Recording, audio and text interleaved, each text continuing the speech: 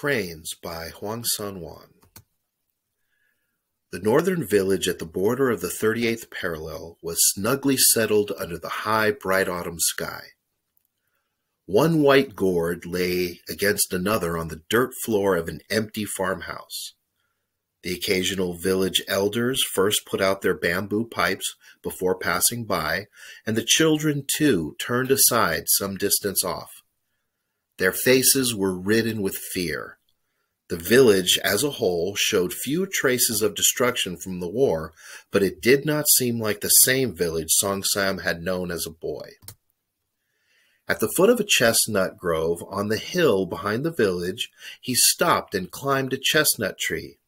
Somewhere far back in his mind, he heard the old man with the wen shout, "You bad boy! You're climbing up my chestnut tree again!" The old man must have passed away, for among the few village elders Song Sam had met, the old man was not to be found. Holding the trunk of the tree, Song Sam gazed at the blue sky for a while.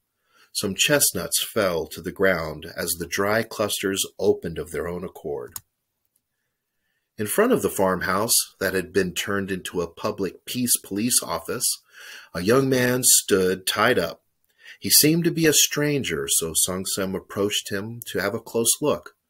He was taken aback. It was none other than his boyhood playmate, Toksha. Song Sam sat down on the dirt floor and lit a cigarette. Toksha was to be escorted to Changdan by one of the peace policemen. After a time, Song Sam lit a new cigarette from the first and stood up.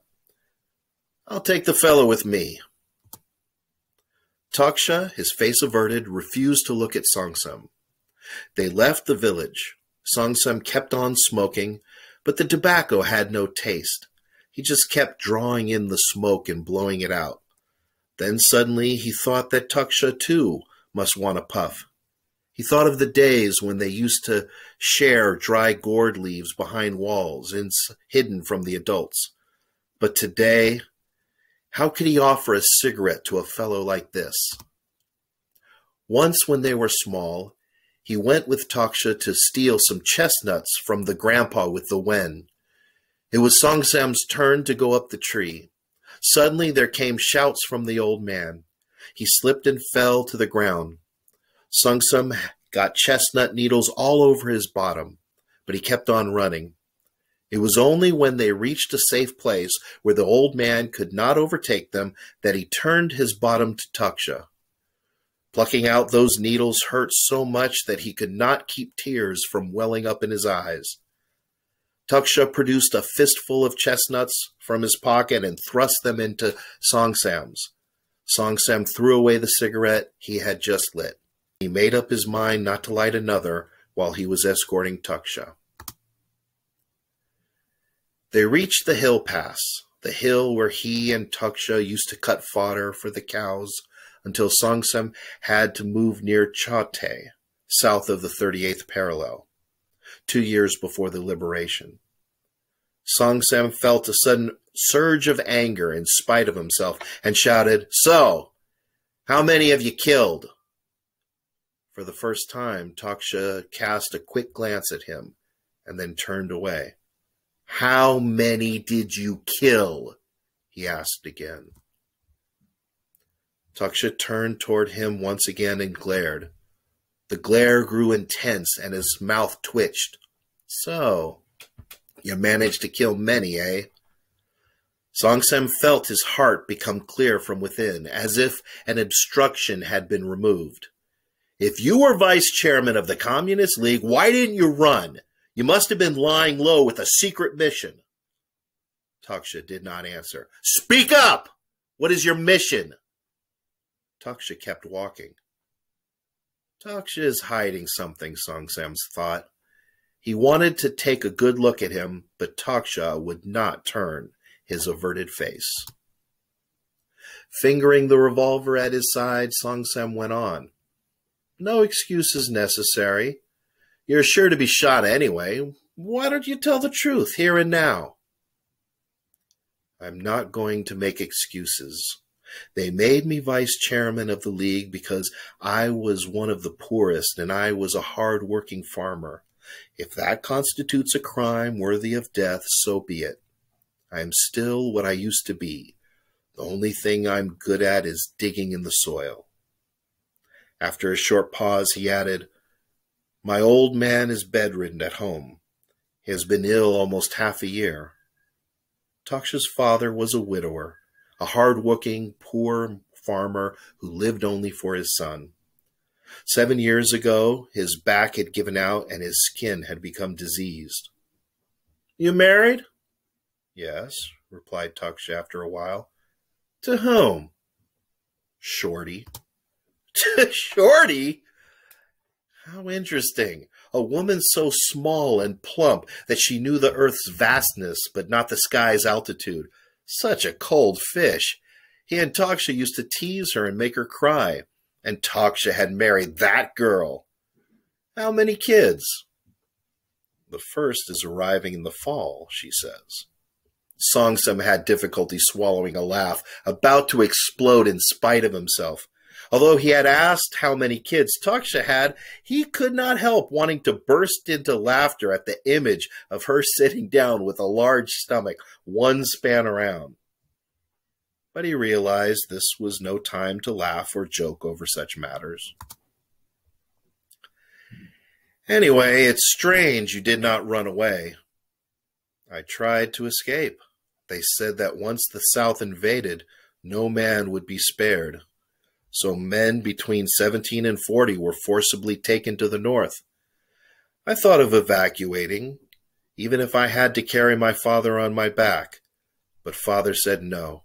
How could the farmers leave the land behind when the crops were ready for harvest? He grew old on that farm, depending on me as the prop and mainstay of the family. I wanted to be with him in his last moments so that I could close his eyes with my own hand. Besides, where can farmers like us go who know only living on the land?"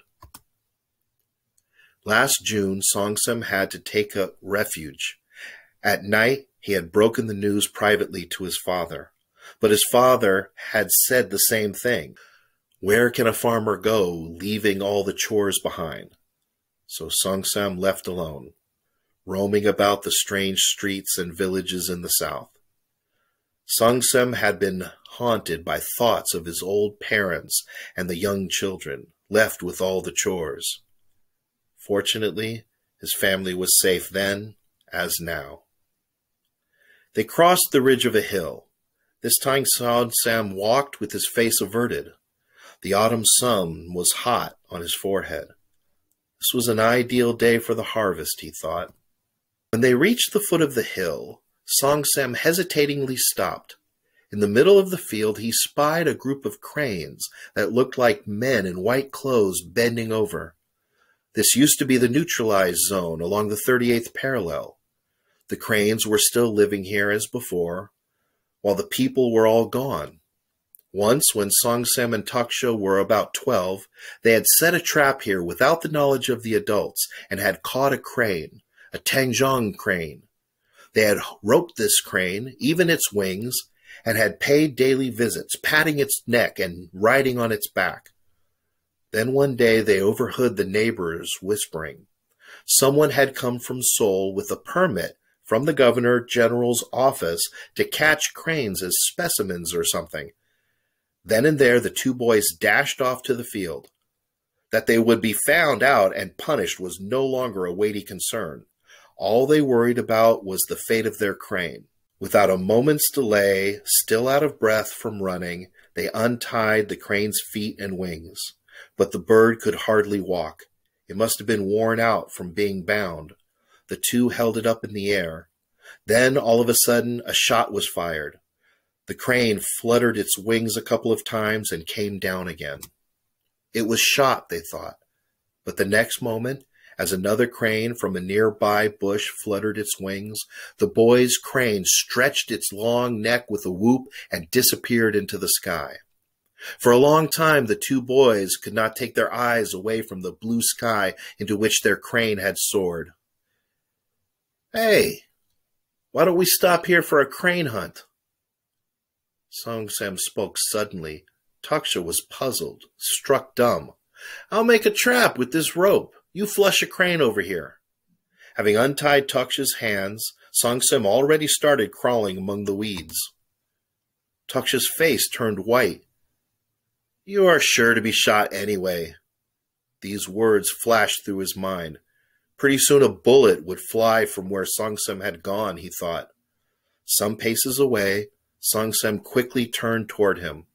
"Hey, how come you are standing there like you're dumb? Go flush the crane." Only then did Tuksha catch on. He started crawling among the weeds. A couple of Tanjong cranes soared high into the clear blue autumn sky, fluttering their huge wings.